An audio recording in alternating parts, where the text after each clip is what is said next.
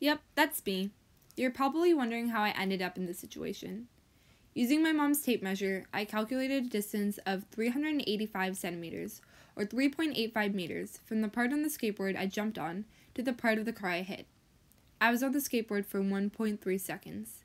That gives me a velocity of 3.85 divided by 1.3, or 2.96 meters per second.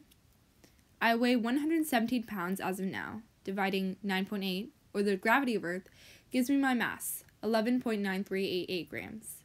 To find my force of impact, I have to set my work and energy equations equal to each other, and solve for force. I don't have potential energy, and I'm disregarding thermal energy, so the equation is work equals kinetic energy, or force times distance equals half mv squared.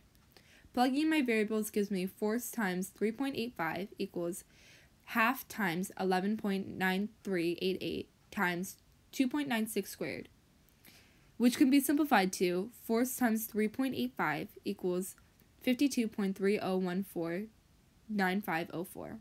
My impact force is 13.5885 newtons.